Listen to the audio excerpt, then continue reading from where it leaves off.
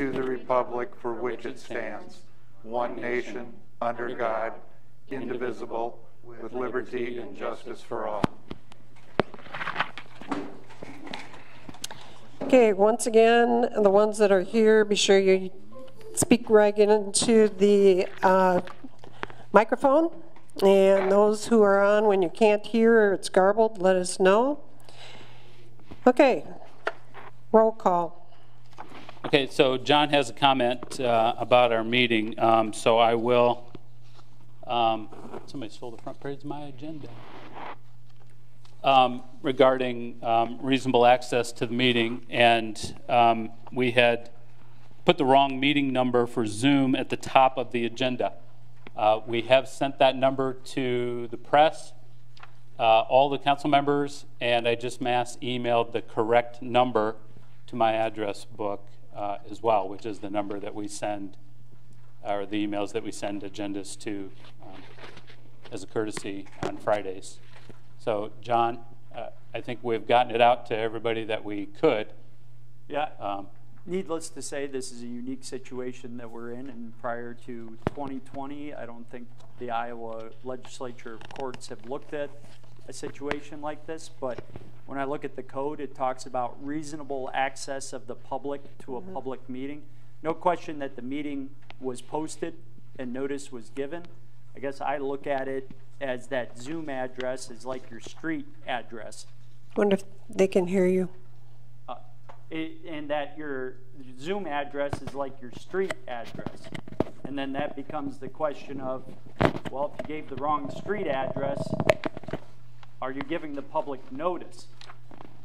So I can't say with any certainty that that is sufficient notice posted 24 hours in advance. Now, technical error could be argued, you know, and we've done everything possible once it became known. But that's a pretty big if. So I would say you could still have a meeting, but anything you pass, I think you need to vote on again at another meeting. And I question whether it would even legally pass because of that, unfortunately. Now, we could turn around and post notice for a meeting in 24 hours or 2 days, but that would be the cautious approach that I'd recommend. And do the public hearings, though, would that be the same thing? Yeah, that's a good point. The public hearings were correctly posted, so those notices are there, and the council, of course, is not taking any action on those. You just have to have that hearing. So I would feel better defending those because that's been posted. Now there's a conflict because the agenda came out more recently than those notices were published. Those notices were published 2 weeks ago. And you can always update an agenda, you know, prior to the 24-hour period. So that becomes a question, which notice prevails. I would argue that it's the most recent one because we've done it before. We've amended agendas after they've been posted, but prior to the 24 hours. So just to be clear. I have a question. Emily? Can you guys hear me? Yes. Yeah. If so, like a wrong address, or anything else, so we clearly sent out public notice with the wrong address via web. I think people called Chad, and we started our meeting 15 minutes late. I mean, I'm just watching people come in. Is there no sort of grace for that, knowing that we have sort of given ample time for anyone to be able to contact City Hall for an incorrect Zoom address? Yeah, Emily, those are all good points. I just can't say for certain what a court would say. I would say you're still stuck with the 24-hour notice period, and there's a risk that somebody that is only trying to log in to the original coordinates says that they couldn't access it. I think there's a very reasonable argument that we've done everything possible to allow people to participate in sending out those new coordinates. And we have members of the public here today. So, and we have members of the press, which also helps. So it's not like it's intentional. It's not like there isn't transparency. But I just can't say for certain what a court's going to say in a situation like this.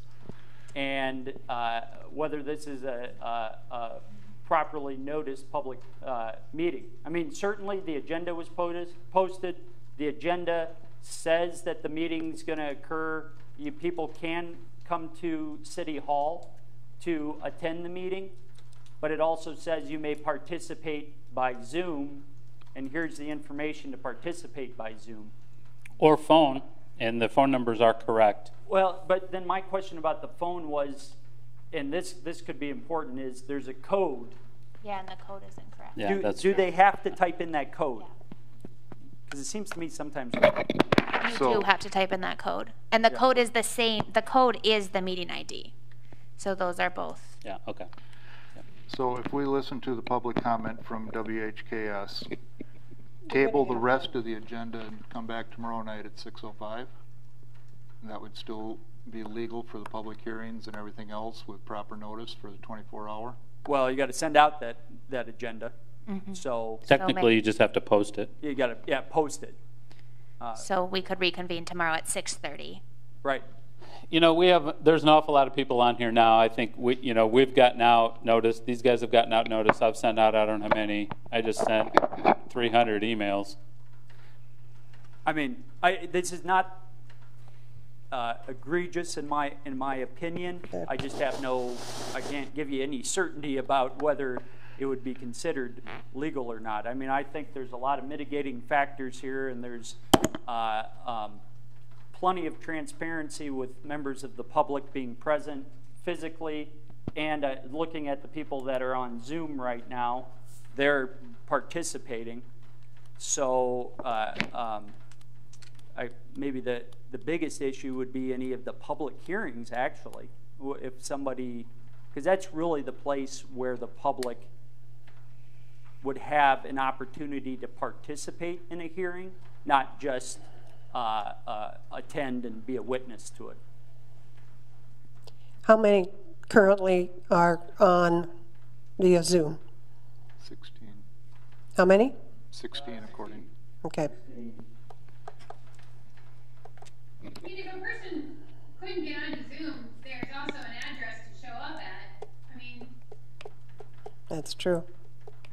There is, and I think, let's see.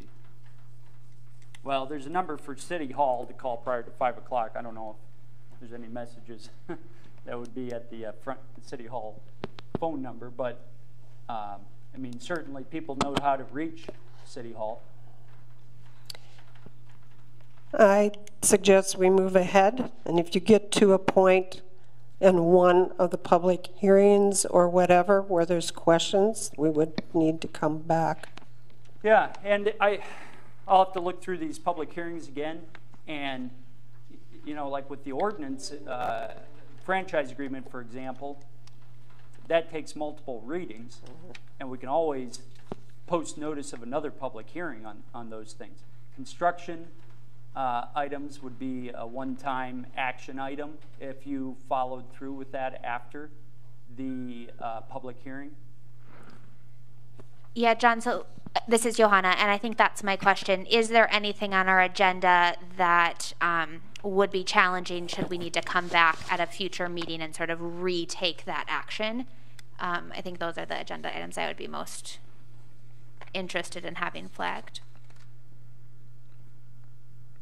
I'm a little less concerned about the agenda items setting a public hearing.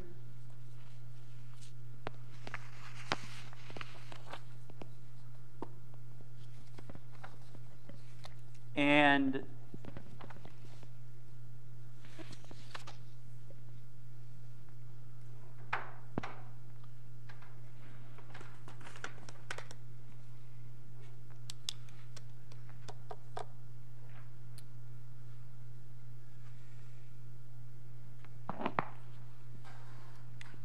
but then these other ones, I mean, there's a number of public hearings on here for rezoning parking easement, amending the design criteria.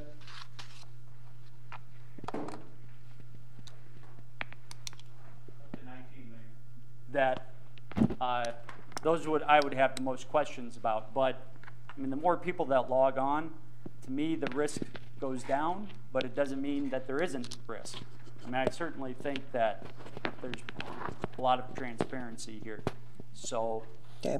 if you want to go through with it, you know, I can argue to defend it. I just can't guarantee any outcome if somebody challenged it. I have a tendency to think we should proceed and go through it. Reasonable. I mean, given the facts that we have. Roll call? Okay. Chisel, Here. Neal, Here. Carlson, here. Luce, here. Bergen, Here. Hadley, Here. Johnson.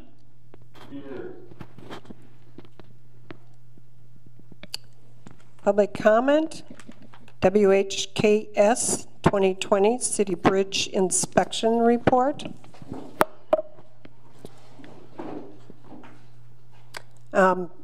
For your report, you can use the microphone.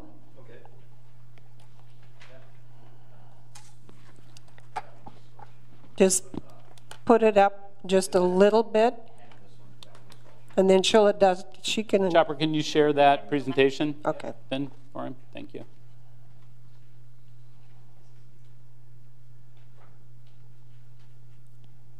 And then test to where you have to have it so that they can hear you there. How's that? Can anybody hear me? I don't think it's loud enough.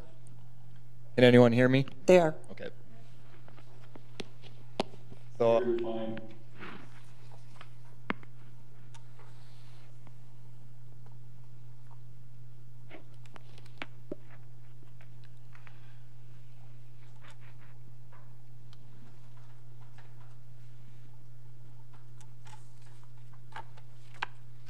Are you waiting for your?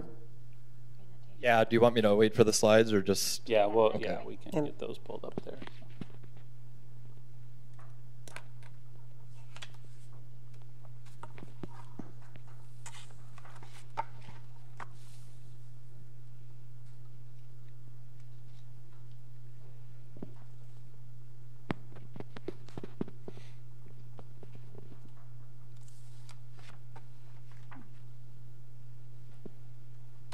Maybe.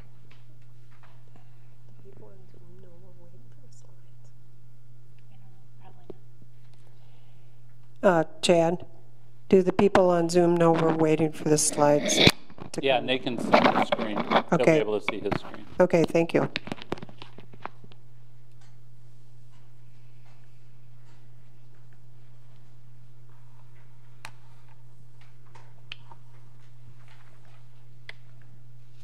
Okay. Jeremy, we'll turn it over. Okay. So I'm Jeremy Coda with WHKS. I'm the project manager for Decorah's city bridge inspection program. And I'm just going to run through quickly our findings on this year's 2020 bridge inspection. So for the city bridge inventory, any bridge or culvert with openings greater than 20 feet is counted in the National Bridge Inventory, NBI. The city has 6 of those structures, 4 bridges, and then 2 reinforced concrete box culverts. And then part of our inspection is also the post-tension concrete frame pedestrian bridge over Highway 9. Chopper, can you move to the next slide?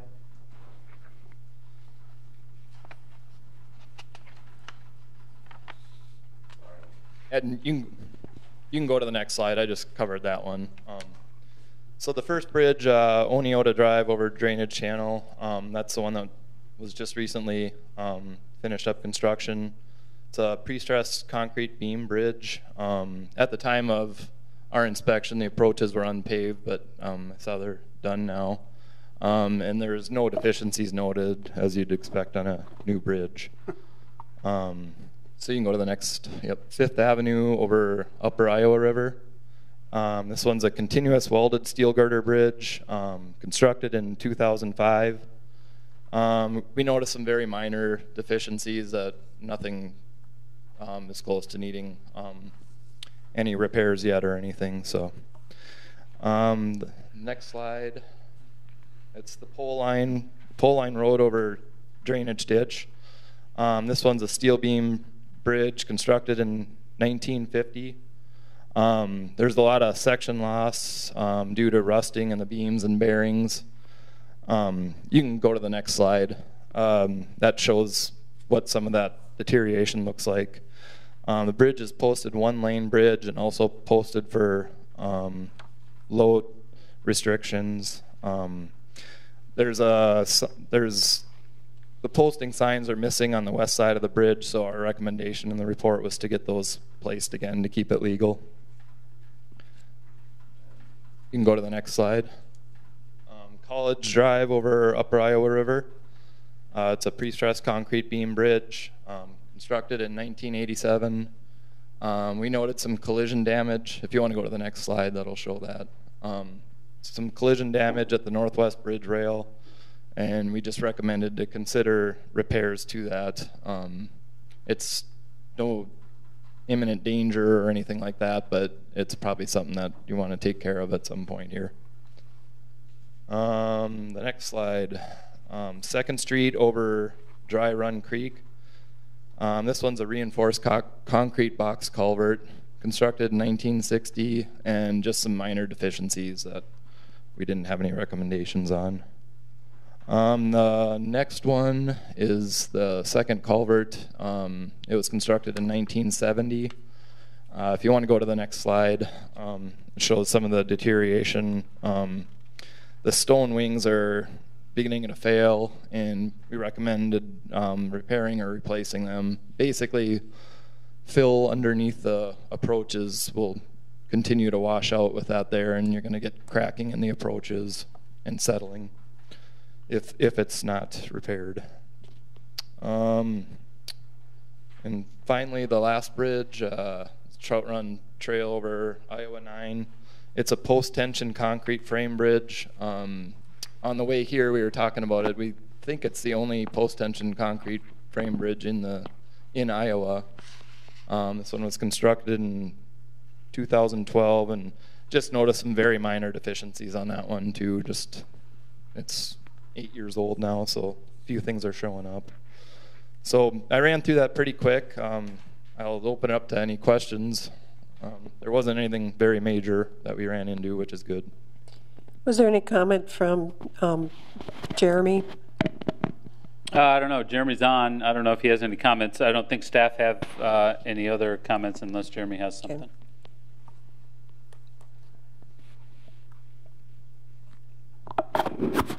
Okay. The one thing I would note is that these bridge inspections are required every 2 years. Okay. Thank you.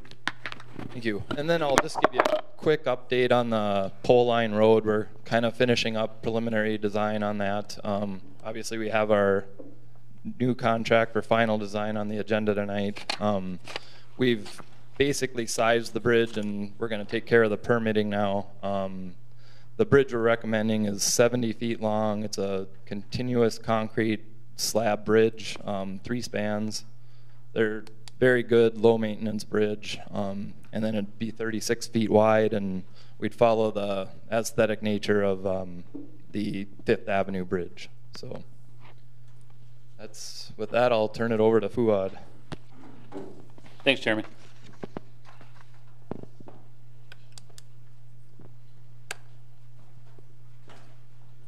Mayor, council, city staff, citizens of Decorah. My name is Fuad Dawood, and I'm the president and CEO of the WHKS. Thanks for having us tonight. We also want to thank you for all the projects that you've involved us in over the years. Administrator Bird asked me to come present our credentials since you know, some of you have been new on the council. That way you know a little bit about our company. Can we go next slide, please? We are headquartered in Mason City. We've been in business for 71 years. We have 117 employees, and we are a general civil company. We provide structural services, municipal, transportation, survey, hydraulics, and construction administration. We have a total of 6 offices in 3 states. We have offices in Mason City. That's where Jeremy and I are from. That's our headquarters. We have an office in Ames. We have an office in West Des Moines. Our second biggest office is in Rochester, Minnesota, and we have 2 offices in Illinois. We serve Decorah actually out of Mason City and Rochester. Next slide, please. Thank you. We have, as mentioned, 117 total staff. You can see the largest number of staff are structural engineers / bridge engineers. We also have transportation engineers as our second biggest, and then the third is our civil engineering. As a corporation, we have a vision. We help our vision as a company. We help our clients shape their horizon. Also, as a company, we have a purpose, is to provide consulting services that benefit our clients, sustain the environment, and create value. And our company, which is our staff, which is our asset, we have core values. We literally drive those core values home. We listen, we communicate, we are to be of service, we're very practical, and very innovative. WHKS had entered for the last 4 years client service satisfaction. And for the last 4 years, we had finished in the top 10% in the country for our clients being satisfied. Chad just completed the one for 2020, and the results are just as good, if not better, that will be probably announced shortly. We have a long history with Decorah. We've been doing the bridge inspection, like Chad said. This was initiated by the feds in 1978. We've been doing the bridge inspection for you every 2 years. We were involved in the Stone Arch Bridge in Dunning Spring Park. We did the feasibility study on the Oneota Bridge. We did the Trout Run Trail Bridge over Highway 9, which Jeremy talked about is the only post-tension frame bridge in the state of Iowa. We had done many trail bridges on the Trout Run Trail. We also have designed the 5th Avenue Bridge, and we did the 5th Avenue rating when they tried to move a house on it. Also, as a company, we have been involved through many civil engineering projects. We review on behalf of the city subdivisions. We've also are involved in your wastewater treatment plan, whether from an operational standpoint or from a structural standpoint. So we have a long history with Decorah. So we want to thank you for all the projects. I think we have a total over 20 projects in the past with Decorah. So thank you for using our company. We also have a long history, like 60-some years, with the Iowa DOT. Iowa DOT has services on the bridge side, on the roadway side, as well on the survey side. And they have what's called the on-call. So in other words, you get awarded an agreement, and you'll do the work for them in all these departments. We have held the roadway design contract for 24 years. We have held the bridges one for 21 years. I'm talking doing all the work for the Iowa DOT. Actually, we were reselected again, what, Jeremy, about maybe 4 weeks ago for another 3 years for the bridge office. We also had been doing the survey as well as we do inspection for them. From a bridge standpoint for the Iowa DOT, we had designed over 160 new bridges, and they vary in type and size, whether they're concrete or steel or slab bridge, kind of like what's going to go, what Jeremy talked about. And for municipalities, we've designed over 32 bridges for the last 15 years. We also had been involved in many, many rehab projects for the Iowa DOT. We've done over 310 repair projects for the last 15 years. The reason why we're only going back 15 years, not 61 years, that's how the state likes to track things. We've done many, basically when you repair a bridge, you're lengthening the span for like 20 years. We've also had done over 30 repair projects for cities and municipalities. The Iowa DOT had implemented a system, an evaluation system, where they score you on projects. And they scored us on over 100 projects, and over 91 of them we had received a grade of 90 or better. On the roadway side, we've done 216 projects. They vary in size. One that's close to Decorah is Highway 9 and US 52. We've done many institutional roadways. We've done a lot of safety projects. There's also one on US 52 next to Decorah. We also get involved in many ADA projects as well as traffic studies. We as WHKS are exclusively the civil engineers or municipal engineers for 25 municipalities, and we've done work for over 100 communities, 100 cities in Iowa, Illinois, and Minnesota. We have helped our clients get funding for over $30 million for the last 15 years. Our goal, our main goal, is not just to provide quality plans. We also try to assist our clients in obtaining funding. I'm just going to run through very typical municipal projects that we have done. First Avenue in Cresco. You can see the roundabout that we have designed in Byron, Minnesota. We've done some recreation in Jackson County. In Mason City, we did this is a historical area in Mason City. We did a renovation basically for about a 5-block corridor. They just finished a reconstruction of 28 blocks in Waverly. That was about a $12 million project. Actually was built in 10 phases. We also had done dam improvements in Mason City. I'm just giving you literally highlights. And we've done another flood mitigation project in Waverly. That was about a $10 million project. We just finished a wastewater treatment plant in Hayfield, Minnesota. Some of our signature, and our WHKS is proud to say we're the only consultants in the state of Iowa that has been involved in Mississippi crossings. We are literally wrapping up an I-74, which is in the Quad Cities. Our portion, this is about a $1.2 billion project. WHKS part of the design is about $550 million. We also have been involved in the tri-level between Missouri and Illinois. Our portion was about $370 million. And we also did a Mississippi and Dubuque, Mississippi crossing on US 20. We also have been involved in the Council Bluffs project that's going on over there. I know the state is spending a lot of money. This is really a brief background that I want to give you about WHKS. I want to thank you for giving us the opportunity to be here tonight. Thank you very much for coming up and sharing all the work that you've done throughout both Iowa and the other places too. Council people, do you have any questions? This is Steve. I would like to encourage them to get a new picture of the Dunning Spring Bridge because it's even more impressive than the one. Yes, yes it is. Okay, well thank you. Or you can just run out and take a look at it. I hear you.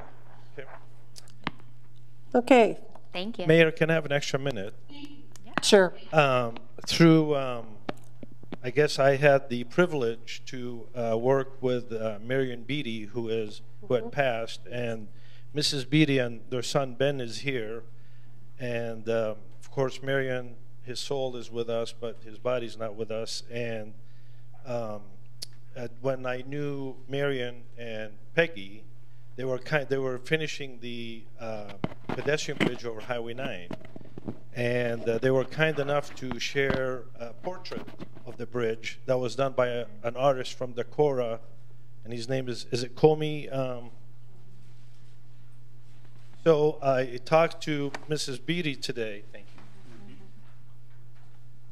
you, and she allowed me. I thought a better place for it is to be at City Hall. And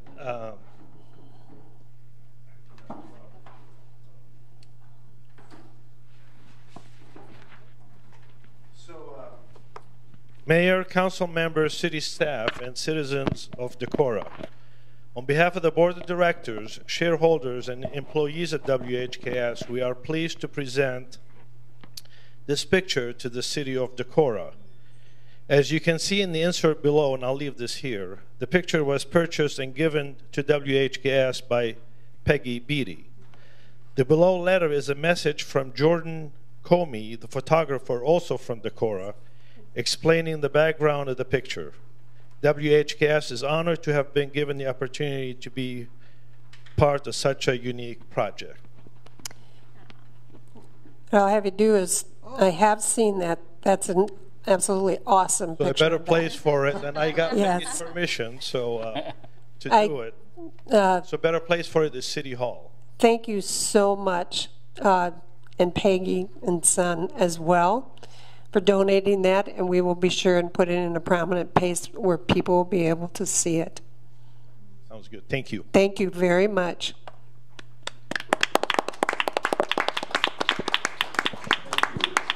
Thank you so much. Thank you. Beautiful. Thank you, Peggy.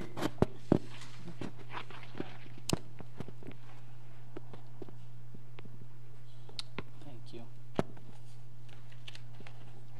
Okay.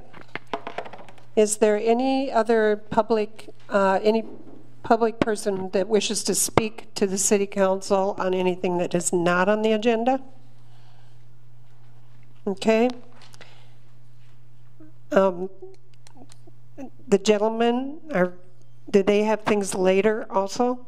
They'll stay through the last item on the consent agenda. That sounds good. Yep, right. You know, I thought, well, if They they have wanted to interest get in up that. and go look at the bridge at Dunning Springs, they Yeah. could. Thank you very much. Okay, consent agenda. Chad? Okay, I'm going to catch my breath. It's a long one. Consent agenda consists of the minutes of the June 15, 2020 council meetings, claims, renewal special Class C beer and wine license for Coriana, including Sunday sales. Item D, renewal Class C liquor license for Lorana. Item E, expanded outdoor service area for Pulpit Rock Brewery. Item F, renewal Class C liquor license for Roscoe's, including outdoor service area and Sunday sales. Renewal Class C liquor license for Impact Coffee, including Sunday sales. Special event application for Decorah Chamber of Commerce Ridiculous Days, Saturday, July 18, 2020, from 7 a.m. to 5 p.m. Special event application for VFW Steak Fry fundraiser, July 26, 2020, from 8 a.m. to 6 p.m. Resolution 3100 approving fiscal 21-2080 agreement with Winship County for shared law enforcement center space. Resolution 3102 setting August 3rd, 2020 at 5:45 p.m. as the date and time for a public hearing on plans, specifications, form of contract, and taking of bids for library improvement project. Resolution 3105 authorizing and approving a certain loan agreement providing for the issuance of $6,420,000 GO corporate purpose bonds, Series 2020A, and providing for the levy of taxes to pay the same. Resolution 3106, authorizing and approving a loan agreement providing for the issuance of $3,180,000 taxable general obligation refunding bonds, Series 2020B, providing for the levy of taxes to pay the same, and approving an escrow agreement for the investment of bond proceeds. Resolution 3107, a resolution approving petition and waiver agreements for the 2020 Court Street and Broadway Improvement Project. Resolution 3108, setting a date for a public hearing for the 2020 Court and Broadway Street improvements. Resolution 3109, setting a date for a public hearing for the Dry Run Plaza Park project. And item Q, consider professional services agreement with WHKS for construction of Pole Line Road Bridge. Thank you. I move acceptance of the consent agenda. Second. Who did the second? Okay, thank you. Have a motion and a second. Any discussion? Comment? Yes, but this is a different one. Any other discussion? Nope. Hearing none. Roll call. Luce? Aye. Carlson? Aye. Johnson? Aye. Neal? Aye. Hadley? Aye. Chisel? No. Bergen? Aye.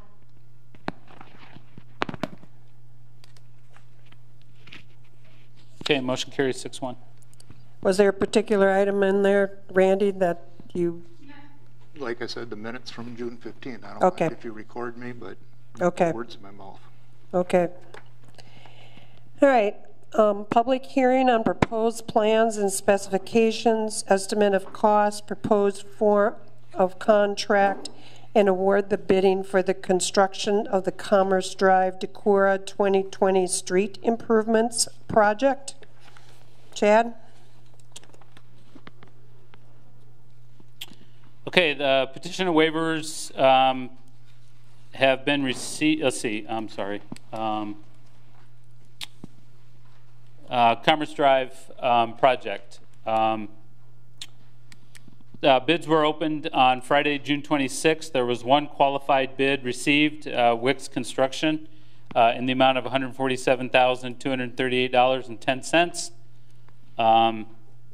The engineer's opinion of cost on the project was $146,353.50. The project generally consists of approximately 375 linear feet of 8-inch concrete and sidewalks, curb and gutter work per the plans on the extreme east end of Commerce.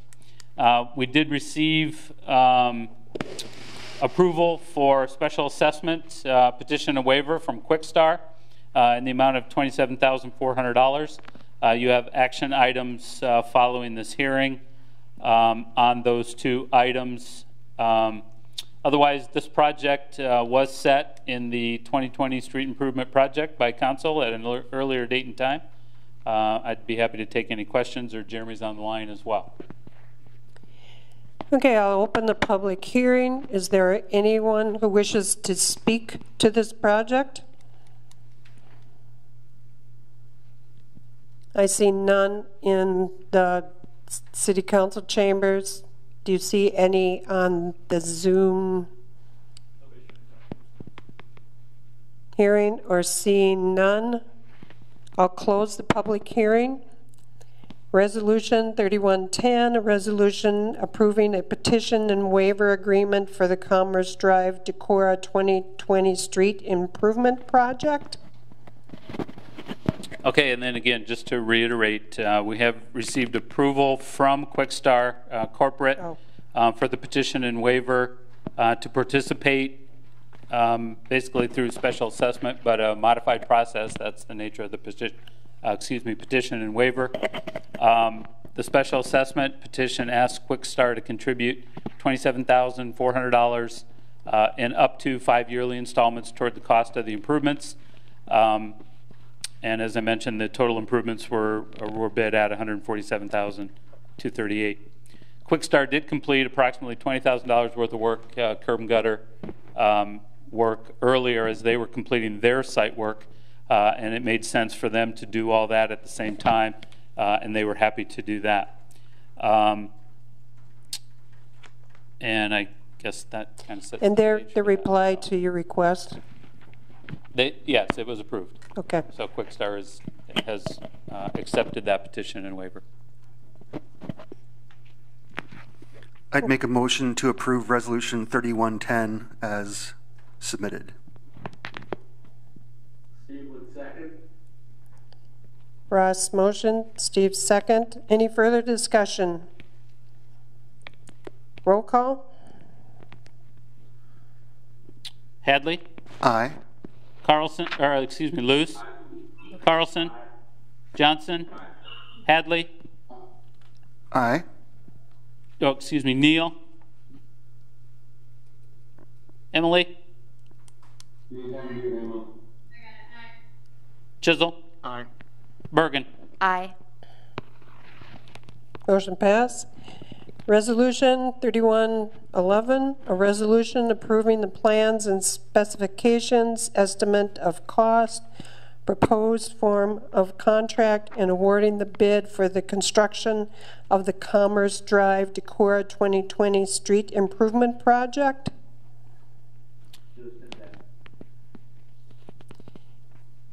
No, Steve, we did 3110, this is 3111. Oh, I'm moving 11, sorry. Okay. By Steve, moved. Okay. I move 11, 3111. Okay, thank you. I'll second. Emily, second. Neil, yeah. Any further discussion? Roll call? On the previous resolution, I wish to thank Quickstar for their public-private partnership on that. Oh, yeah, great idea. Thank you for starting. Okay, resolution on 3111. Ready for roll call? Roll call. Sorry. Luce? Aye. Neal? Aye. Chisel? Aye. Bergen? Aye. Hadley? Aye. Carlson? Aye. Johnson? Aye. Motion pass. Public hearing on proposal to grant a right-of-way easement with My Energy for the airport. Chad, you want to give some background? Just a little background on this one. This is to grant right-of-way easement for My Energy down the Ocean Blacktop in that right-of-way a little, and then across airport property as My Energy looks to connect utility service to the private corporate hangar being built in that extreme southeast corner of the airport. It's a perpetual utility easement for electric utility. I'll open the public hearing. Is there anyone who wishes to speak to this project? I see none in the city chambers. Is there anybody on the Zoom?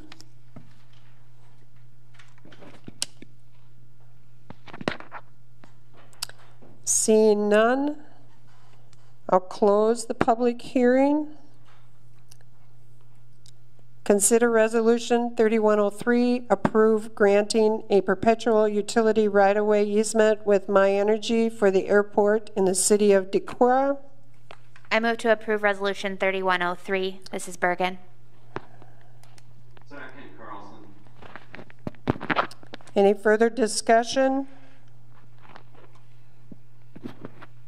Roll call. Bergen? Aye. Carlson? Aye. Luce? Aye. Johnson? Aye. Neal?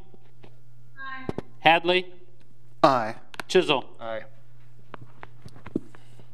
Public hearing on a water tower lease for 911 board communication equipment. So the 911 board, as we all know, we've talked about several times, is updating quite a bit of their communications equipment around the county. This lease allows them to place equipment on the water tower located in the business park on the east side of the city. Some equipment was installed by a similar lease arrangement with 911 board in 2013. This equipment adds to that. The lease is for 10 years with one renewable term. Centec will provide engineering and installation on the water tower provides greater coverage and service area than a standalone tower. And the use of the equipment on the water tower would be made available to the street department as well as public safety and vehicles, if I understand that correctly. So. Is there anyone who wishes to speak to this, the 911 board communications equipment? Seeing none in City Council, is there anybody on the Zoom that wishes to speak? Hearing none, I'll close the public hearing. Consider Resolution 3101, approve granting water tower lease for 911 board communications equipment. So moved. Moved by Chisel. Second, Bergen. Any further discussion? Roll call. Chisel? Aye. Bergen? Aye. Hadley? Aye. Neal? Carlson? Aye. Johnson? Aye. Luce? Aye. Motion carries. Public hearing on proposed Alliant Energy franchise agreement. Can I give any background on that? This current version of the franchise agreement was reviewed and discussed by the City Council during a special work session on June 4. The only change from previous versions, or at least substantial discussion, is in paragraph section 10, and I did provide some of that in the background notes. Section 10 provides for the imposition of a franchise fee, and the current fee in the agreement is imposed at 2% in the first year, 3% in the second year, and 4% in the third year, and each year thereafter, unless changed by council. The company would begin collecting the franchise fee upon approval of and adoption of the franchise agreement, and it's remitted to the city quarterly. There's a little discussion there about dates. Council may or may not be interested in actual starting date. Generally, the company would collect and remit that user fee on a quarterly basis. So the only staff comment there was whether that should align with part of or fiscal year segments rather than an October date. I'd let Wanda comment on that if she has any additional comments. It's probably 6 one, half dozen the other, but the agreement is written to start on that October date if the agreement were to be adopted and approved. Other than that, there would be no other staff comments. Okay, I'll open the public hearing. You had communication concerning this? I do have one letter that I received.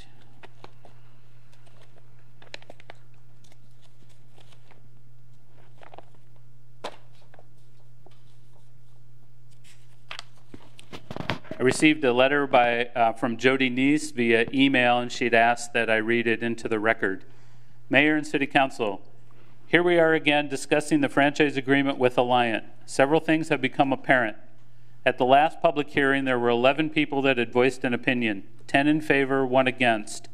Interestingly enough, the one person against has recently been named to the Sustainability Committee as the longest term on that committee.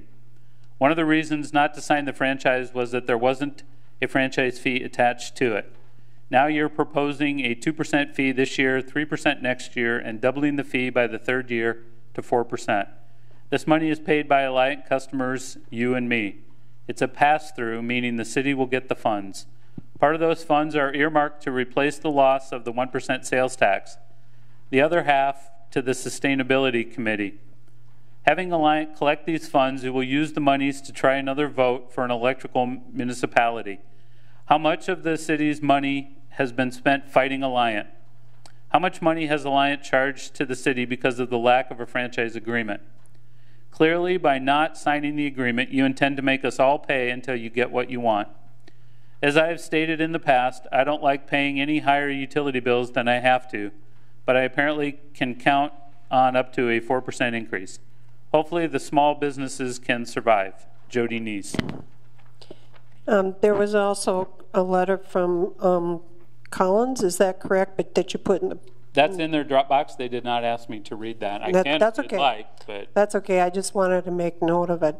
Yes. Is there anybody in City Council chambers that wishes to speak to this item? Seeing none, is there anybody that is on the Zoom that wishes to speak to this item?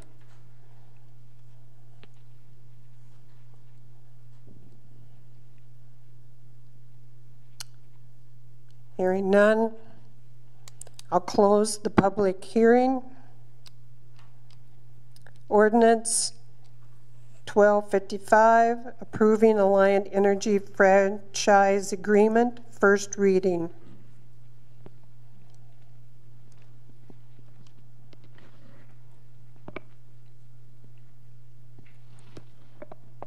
Can you run down that? So this is the first reading.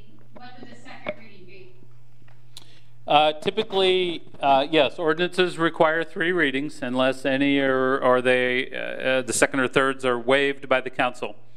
Typically, ordinances are read in successive council meetings, and so pending successful passage of first reading tonight, staff would put the second reading with the mayor's consent on July 20 and the third reading and adoption on August 3rd.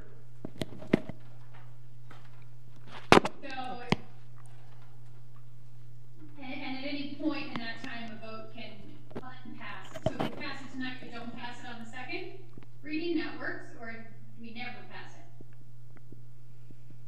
So I think what I'm hearing is if you don't pass the second reading, the ordinance fails, and that's correct.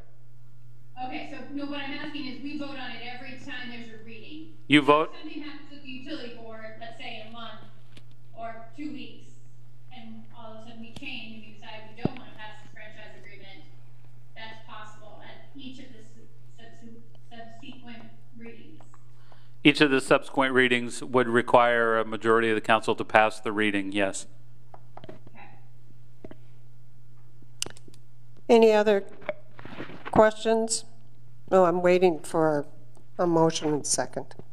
In regards to your comment in background chat about dates, I wondered if there was any additional staff comment about a preference for that October 1 versus the January 1 date that we should consider.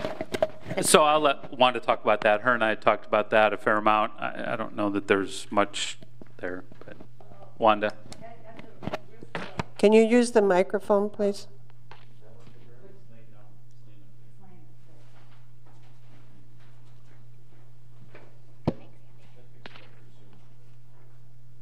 Chad and I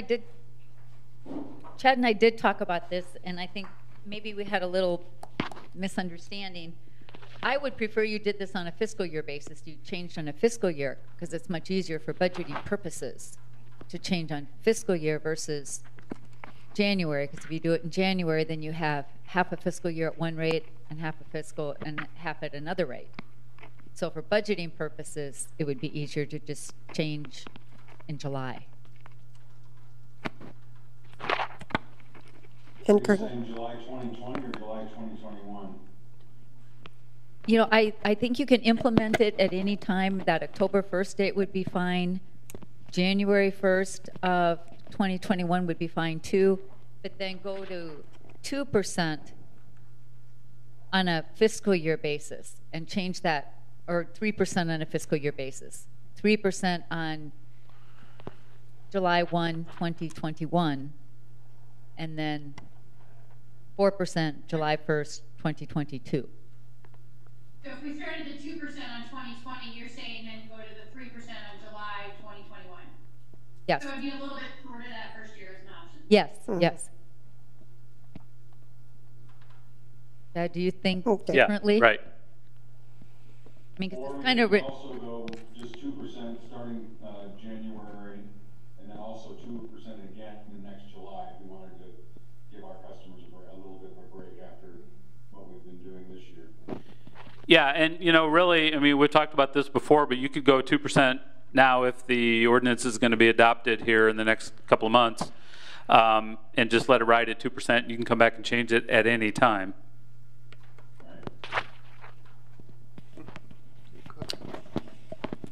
Any further questions?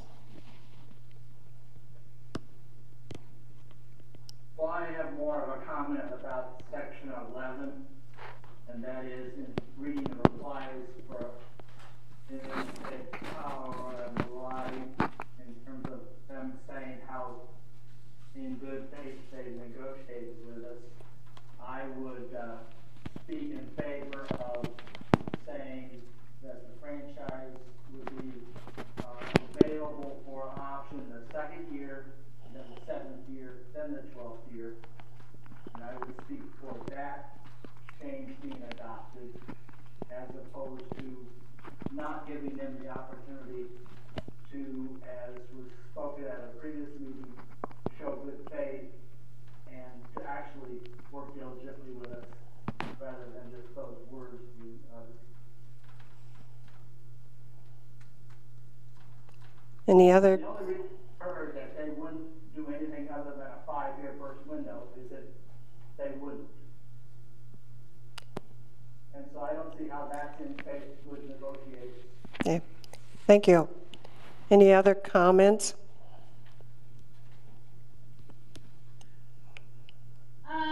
So when we pass this, Chad, we're still talking about the same franchise fee where we go 2%, 3%, 4% in a yearly basis, correct? Well, that's kind of what we're discussing right now, and that was, I think, the nature of Kirk's comment based on Wanda's response. Would you go 2% now and let that go until, and you wouldn't have to decide that now, but you could, go 2% now and let that go until July 1 of 21 and then go to 3%, right?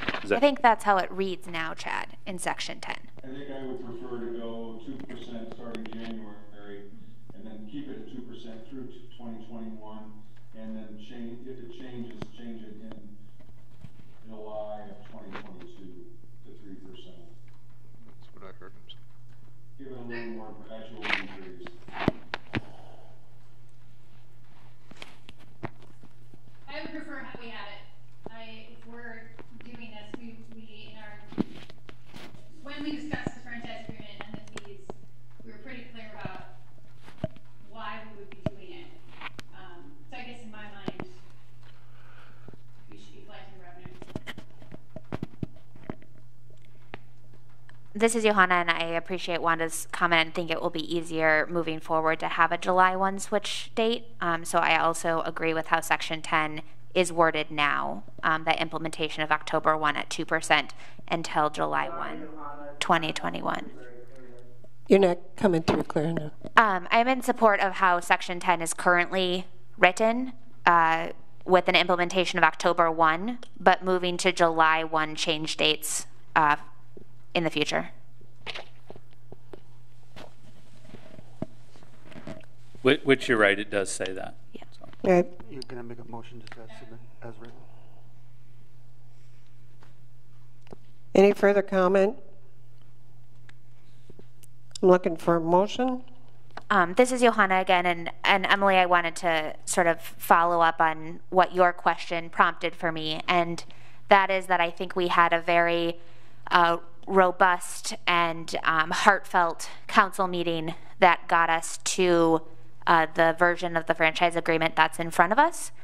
We all know that was accompanied other actions that we were choosing to take in relation to submitting comments and a complaint to the IUB. And as I left that last meeting, I felt that it was important to move forward in the franchise agreement discussions unless I was alerted to some additional information or action that would cause me to reconsider. And tonight, I still believe it's important to continue moving forward with the franchise agreement as it is in front of us tonight. Is that in the form of a motion? It wasn't. Okay, that's okay. I'm still looking for a motion. I'll move for approval of ordinance 1255 as it's presented. Second? Second by Hadley. Motion made by Bergen, seconded by Hadley. It was Johnson. Oh, sorry. I'm sorry. I apologize. It's okay. Okay. Just a comment before we vote. Okay. I agree with Johanna. I think the last city council meeting we had was a good progress of discussion. It is no secret how I feel about signing a contract with Alliant, and the history of mistrust that has been built because of what I consider to be their fleecing of Decorah in numerous ways. But I do recognize the importance of moving forward, and appreciate everyone has a different tolerance for risk, and especially when it comes to Locust Road. I feel whatever vote I make tonight, I'm still hopefully optimistic that we'll hear from the utility board and that there will be some guidance about how this tariff has been used in a way that is coercive towards our community. But I think we also have to recognize we may not get that answer in a timely manner enough for us to conduct the projects that we need to do and to move forward with some peace of mind. So I guess I just wanted to say that is important. Thank you. Any other further discussion or comment? Hearing none, roll call. Johnson. Aye. Hadley. Aye. Neal. Aye. Chisel. Aye. Bergen. Aye. Carlson. Aye. Luce. Oops, sorry. First reading carries 6-1. First reading carried 6-1. Okay. Consider ordinance 1250 approving the rezoning request for rezone Downing Commercial Subdivision 172nd Avenue parcels from A1 Agricultural District to C1 Highway Commercial District and Scenic View Estate Subdivision from A1 Agricultural District to R3 Multiple Family Residential, second reading. I'd move for approval of ordinance 1250. Second. Moved by Chisel, second by Bergen. Any further discussion? Roll call. Chisel. Aye. Bergen. Aye. Neal. Aye. Hadley. Aye. Johnson. Aye. Luce. Aye. Carlson. Aye. I'd move to waive the third reading and adopt ordinance 1250. Second. Motion made by Chisel, seconded by Bergen to waive the third and pass. Any discussion? Roll call. Chisel. Aye. Bergen. Aye. Hadley. Aye. Neal. Aye. Carlson. Aye. Johnson. Aye. Luce. Thank you. Consider ordinance 1251 approving the proposal to amend chapter 15.05 design criteria in the city of Decorah, second reading. Luce, I would move such. Motion made by Luce. Chad, have you had any feedback on this at all? So after the last meeting, I did post this on the city's Facebook page, provided a little narrative about it. The only comment I received was a question about how the city was going to enforce this measure. Other than that, I've received no other comments. Second. Christina provided us a positive comment about moving forward via email. Yeah. Yeah. Say we have a motion. Did we have a second? Yep. Second. Motion by Luce, second by Hadley. Any further discussion? Roll call. Luce. Aye. Hadley. Aye. Neal. Aye. Chisel. Aye. Bergen. Aye. Johnson. Aye. Carlson. Aye. Luce, I'd move to waive the third reading and adopt. Motion made by Luce, third reading and adopt. Second, Carlson. Second by Carlson. Discussion, questions? Hearing none. Roll call. Luce. Aye. Carlson. Aye. Johnson. Aye. Neal. Aye. Hadley. Aye. Chisel. Aye. Bergen. Aye.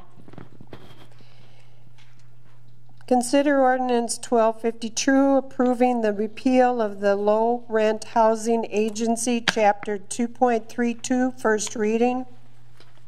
Chad, you want to give some background on that? So just a please? little background on this one. With the city's merger with Upper Explorerland of our low rent housing agency and the phasing out of the board, it's no longer necessary to keep Chapter 2.32, which sets out the criteria for the lower rent housing agency and the board, on the books, as that agency and that board have been dissolved. So staff proposes repeal of Chapter 2.32. I move to approve Ordinance 1252. Second. Motion made by Bergen, seconded by Chisel. Any further discussion? Roll call. Chisel? Aye. Bergen? Aye. Sorry, I read those backwards. Wrong Neal? order. Thanks, Chad. Neal? Hadley? Aye. Carlson? Aye. Johnson? Aye. Luce? Aye. And I'd move to waive the second and third readings and adopt. Chisel made a motion to remove the second and third reading and adopt. Second, Carlson. Seconded by Carlson. Any further discussion? Hearing none. Oops. I was going to say, generally, I don't like to waive a second reading, but when you don't have something that is already, I mean, we don't have to, so it makes sense. Mm-hmm. Thank you. Okay, roll call. Chisel? Aye. Carlson? Aye. Luce? Aye. Johnson? Aye. Neal? Hadley? Aye. Bergen? Aye. Consider Ordinance 1253 approving the repeal of Chapter 17.48 Building Moratorium, first reading. This is something similar to the item just concluded, in that this moratorium was set in 2007 by Ordinance 1107. It had a one-year sunset or other changes to the F1 or the flood zoning ordinances in reference to a flood study that was conducted or completed at about that time, again, circa 2007. And the language stated that the prohibition on the construction of such structures shall terminate 1 year from and after the date of the adoption of the ordinance codified in this chapter, or upon the addition of an F1 zoning code amendment pursuant to the floodplain study, whichever occurs first. And I note that actually both occurrences did take place. The elapsed time of 1 year occurred, and there were several amendments to the city's flood codes at about that time as well. And so again, this is a code section that has fulfilled its useful life. It's no longer relevant. Ordinance 1107 adopted some of those changes. 1106 adopted some of those changes. And one might ask what restrictions were placed in the F1 floodplain at that time. There are a list of 5 items remunerated in current code that are restrictions on structures, land, or use in the F1 floodplain, such as limitations to agricultural, nurseries or accessory buildings, forestry preserves, wildlife areas, publicly or privately owned parks, nature areas, or playgrounds, any use erected or maintained by a public agency, public and private parking lots, or public utility structures. Right now, those are the only things that are allowed in the F1 floodplain, again, by ordinance in response to this moratorium set in 2007. So it's with that that the staff recommends this obsolete code section be repealed. So the fact that it says it will be sunsetted upon meeting those conditions doesn't erase it from our ordinances, however, we need to erase it. Right, otherwise it stays on the books as a paragraph that doesn't refer to anything that's longer relevant. Thank you. I move ordinance 1253. This is Luce. Second by Hadley. Any other further discussion? Hearing none, roll call. Luce? Aye. Hadley? Aye. Bergen? Aye. Chisel? Aye. Neal? Aye. Carlson? Aye. Johnson? That's first reading passes. I would make a motion to waive the second and third reading of 1253. Second, Johnson. Move to waive second and third and pass. Motion made by Hadley, seconded by Johnson. Any further discussion? Roll call. Hadley? Aye. Johnson? Aye. Luce? Aye. Carlson? Aye. Neal? Aye. Chisel? Aye. Bergen? Aye. Resolution 3140, approving the negotiation and acquisition of temporary construction easements from property owners for the 2020 Locust Road Improvement Project. So I've listed those temporary easement agreements that we have obtained or have confirmation that we will obtain from the owners so listed. This item was placed before us by the engineers on the Locust Road project.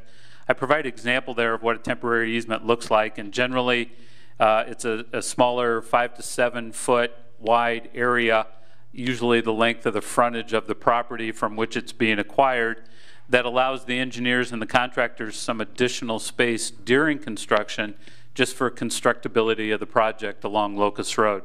For example, digging a deeper ditch for a storm pipe or a storm intake usually requires benching or just a wider berth for the digging than might be provided by the right-of-way, and so they've asked us to secure temporary easements. That's what these are, and that's what these do. They are valid through construction and up to 1 year past acceptance of the project by council, and that allows for vegetation and grading and seeding and things like that that may happen even after the project is completed. And then they would expire and the property reverts back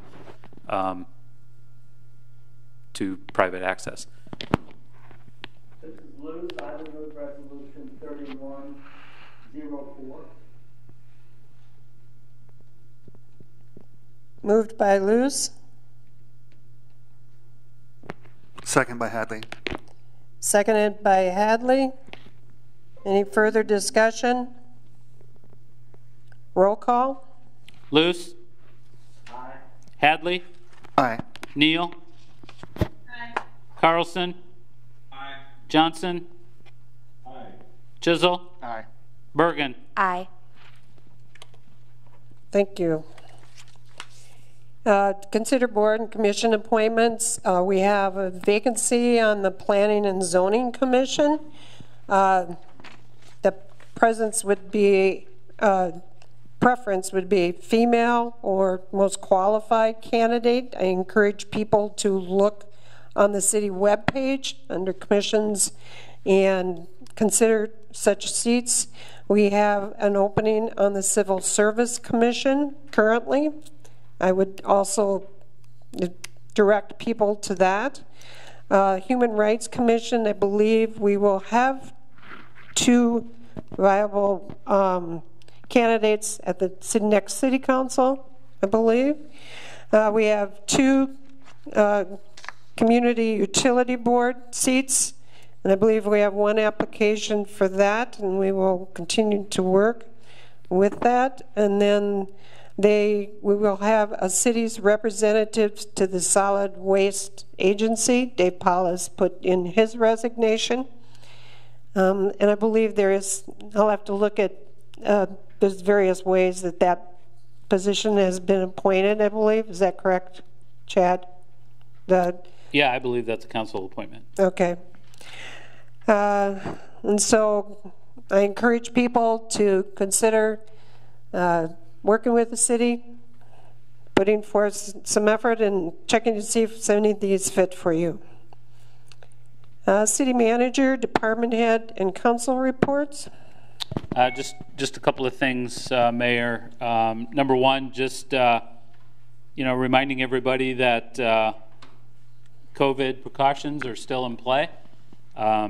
We've seen some spikes in COVID cases in the area, so I would just caution folks to not get too relaxed. We still have a long ways to go, so precautions are still in place, and we did talk about that at the department head meeting this morning as well, that we still need to continue to fight the fight. So a note to the mayor and the council that the library staff has done a great job putting our city council meetings on the website.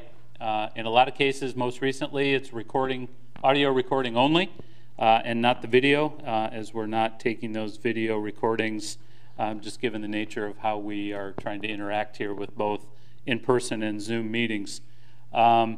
That's all I have. There are some department head reports in your Dropbox. There are a couple of folks here that may have some comments they wish to share. And then finally, just profuse apology for what transpired early at the meeting. Certainly my oversight in terms of getting those numbers on the agenda, so my apologies. Did you mention, maybe I was like thinking of something else, that all of the meetings are on the city website? They are. They are on the website. Some of them, there was one that was video, but the other ones were the audio, if anybody wanted to go back and listen as well. I appreciate, I believe John Panko's been helping out, Chopper and Kristen, with that. Yes. So, okay. Let's see. City Council. Randy? Nothing this evening, Mayor. Johanna? Just two notes of thanks. The first would be a thank you to just everyone in the community for all of your efforts to stay personally healthy while also protecting your neighbors. I know masks aren't fun, but I think we can get used to them if we're all wearing them at the same time. So just a really big thank you for the sacrifices you're making. And then the second is a thank you to Parks and Rec and Decorah Public Library for the wonderful services being offered to the community. My kids are gleefully participating and always happy when I say there's another thing they can sign up for. So just thank you. Ross? Nothing today, Mayor. Okay. Let's see, we got, I can see Emily in the first row. Anything on your end, Emily? No, I would echo very much what Johanna said, and I would encourage folks to keep wearing masks. And obviously we're experiencing a surge here in Menominee County again, and hoping that we can get through this together again. Let's see. I guess it looks like Kirk. Nothing, Mayor. Steve? Yes, I read a very interesting psychologist article that suggested we might be emotionally happier if we change some of our terminology and instead of social distancing, refer to it as physical distancing and social solidarity. And I thought the fact that we're all in this together to be a solid group taking the steps to make sure physical distancing happens, as well as the hand washing and sanitary methods, as well as not going to big groups and being reasonable. We're in this together. So if we can physical distance and be socially in solidarity, I think that's wonderful words. Thank you. Thank you, Mayor. Mm-hmm. Andy? Nothing at this time, Mayor. Okay. It was a long time ago when I heard the civic duty that was a mentor of mine did when they were moving the library from across the street to the new building. She went down to the Haymarket and said, you need to come up and help move. And they said, well, do we get paid? And they said, no, it's your civic duty. Come up and help move. And it rang true to me today when I started thinking about the masks. And I felt that it is people's civic duty and responsibilities are expected from all members of the society. And it follows the principle that citizens have an obligation to serve their society, but in return, they also get the rights of protection, and I felt that putting a civil duty on for putting your masks on, and obviously there are times when that's not possible, but whenever it needs to be, to have that mask in and use it. Any other? Mayor, the department heads. I thought they don't put it on the box. Well, so. apparently some of them want to talk. I'm sorry. No, you know what? I got to get you a flag that sticks up. You know. Oh, God. Wanda. Don't give her hands anything else to move. Wanda. Okay. Sorry. No, that's okay. So just a couple of things. As you all know, this is our fiscal year end, and whereas everything has gone very smoothly through this process, there's still a lot of work we have to do to prepare for next year. So when you did claims this evening, and Randy did them for us, thank you, Randy, they were just our cleanup through the end of the year. We have not had the opportunity to prepare any bills yet for like the meeting tonight. We will have to pay those before the next council meeting. So as we move forward and get more stuff done, we will be paying those. In January at the IMWCA board meeting, we passed a new program for public safety personnel and our volunteer firefighters. It's an employee assistance program called Connections, and it's through our IMWCA as our work comp provider, for those that don't know. And it'll provide for a number of services for our public safety personnel and our fire department and our volunteer firefighters that oftentimes they may need more assistance with than your conventional employees. So I think this is going to be a wonderful program. Anytime those employees need a little extra help with something, there will be some free services for them, and they will also help them find additional services if they need more help than what's provided under the program. So I think that's a huge addition to our work comp program for those personnel. And last but not least, the league meeting this year that's held in September, and some of you have gone before, will be online this year. They have made the decision not to have it in person. It was going to be in Coralville, but they're not going to do that. So it'll all be online. Registration has not been opened yet, but when it is, I'll let you know, so anyone who does want to register can do that. Any other department heads would like to report in person while we're sitting here, or from Zoom? Okay, Chopper? I've been updating a lot of the networking gear on the city facilities.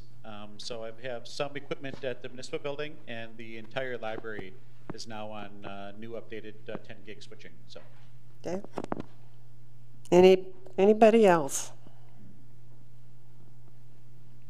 Hearing none? Per diem was for the online Zero. Zero. Oh man. I want to thank the council departments and the people who have been on Zoom for the meeting tonight. It was a longer meeting, but I appreciate the work that was done. With that, I'll look for a motion to pass. So moved to adjourn. Adjourn.